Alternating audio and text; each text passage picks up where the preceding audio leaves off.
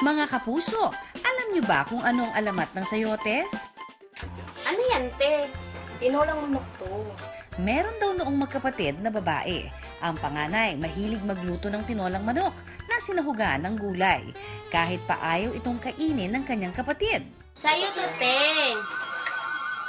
Sayote. Sayote. Ang taga-ubos daw niya ng gulay ang kanyang ate. Isang araw, na-empacho raw ang kanyang ate hanggang sa atakihin ito sa puso at mamatay. Anyari, te?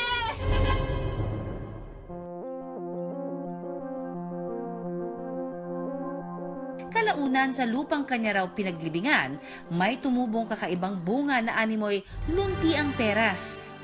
Nakalaunan, pinangalanan niyang sayote bilang pagunita sa alaala ng kanyang ate.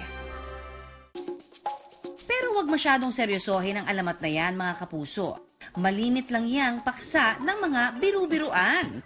Ang ihahanda kasi nating healthy dish ngayong umaga, ang no-joke healthy veggie para sa inyo, mga te, ang sayote.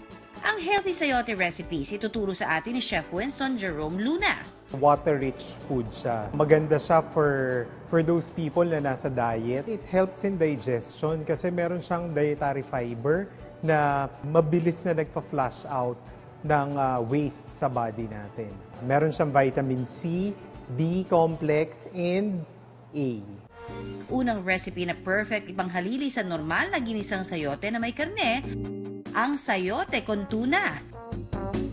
Ang mga sangkap, 2 kutsarang mantika, 1 pirasong bawang, 1 pirasong sibuyas puti, 2 pirasong sayote, 1 lata ng tuna, 1/4 cup ng tubig, 1 kutsaritang toyo, at pampalasang asin at paminta. Igisa ang bawang at sibuyas, sunod na ilagay naman ang hiniwang sayote. Ihalo ang tuna na mayaman sa omega-3.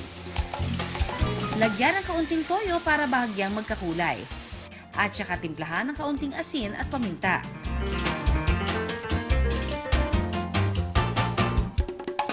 Ang sayote con tuna, 135 pesos lang, good for 4 servings na.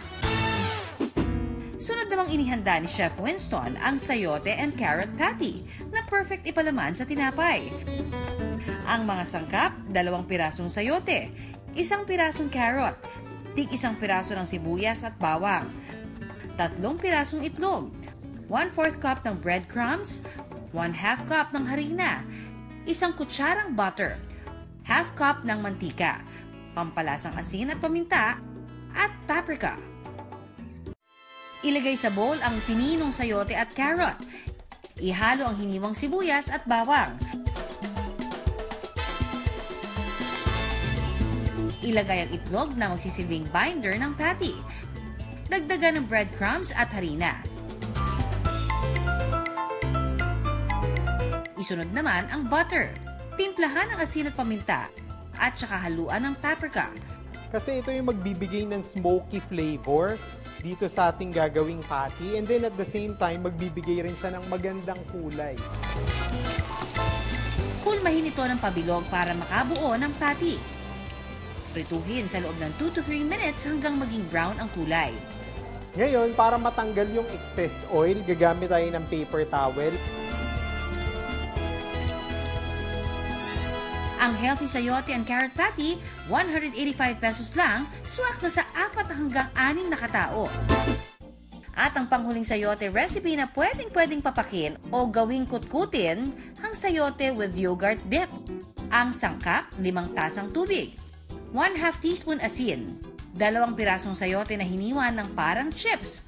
At para naman sa dip, kakailanganin natin ng 1 pirasong avocado, 3/4 cup ng non-fat yogurt, 1/4 cup ng low-fat mayonnaise, 1 pirasong bell pepper, asin, paminta, at 1/4 na kutsaritang ground cumin.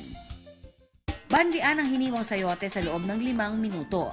Gusto kong consistency ng ating sayote, crunchy. Kaya after ko siyang ma-blanch, isa-shock ko siya dito sa ice cube.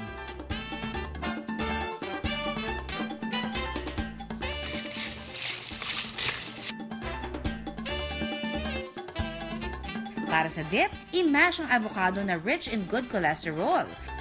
Ihalo ang yogurt na good for digestion. mayonnaise para maging smooth ang texture, at hiniwang bell pepper. Ang huli natin lalagay, yung pampalasa natin or yung seasoning natin. Yan yung salt, pepper, at cumin.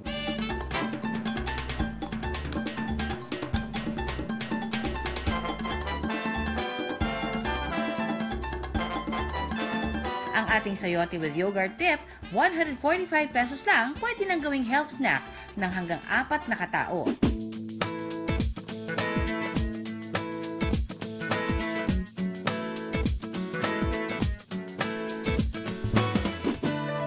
Ang sustansya at sarap ng sayote, na karaniwang sinasahog lang natin sa tinolang manok, basta maging maabilidad lang sa kusina, akalain yung marami palang pwedeng putahing magawa. Para sayote.